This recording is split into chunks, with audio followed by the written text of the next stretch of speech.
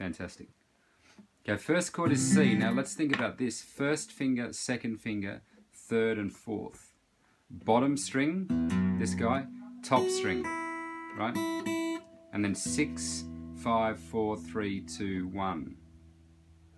And these are frets. First fret, second fret, third fret, fourth, fifth onwards, right?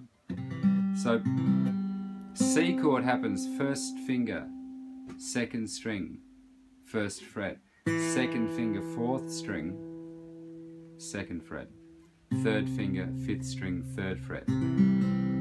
Okay? Then with second chord we just take one finger off, very easy. Right?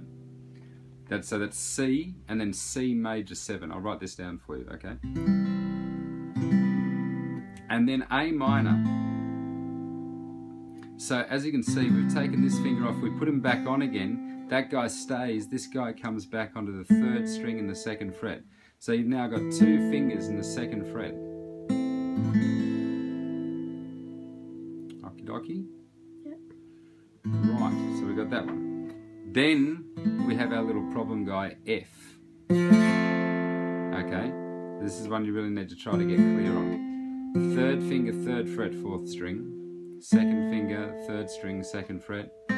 First finger, second string, first fret. We just really want 3 strings on that one. You can kind of let the top string go as well if you like. Okay. Then we go back to C. Our first chord. Then we go to G, which means these 2 guys just drop down and the other strings are open.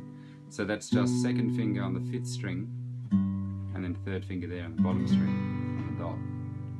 Okay? And from there we go back to A minor, which is first finger here, second string. These 2 guys in the second fret on the 4th and 3rd string. Then we play F again. Then we take one finger off. Middle finger comes off and we hit the open 3rd string. And then we put it back on again. And then we're back to our C again for the next part of the song. Okay? Yeah. So let me just play that slowly.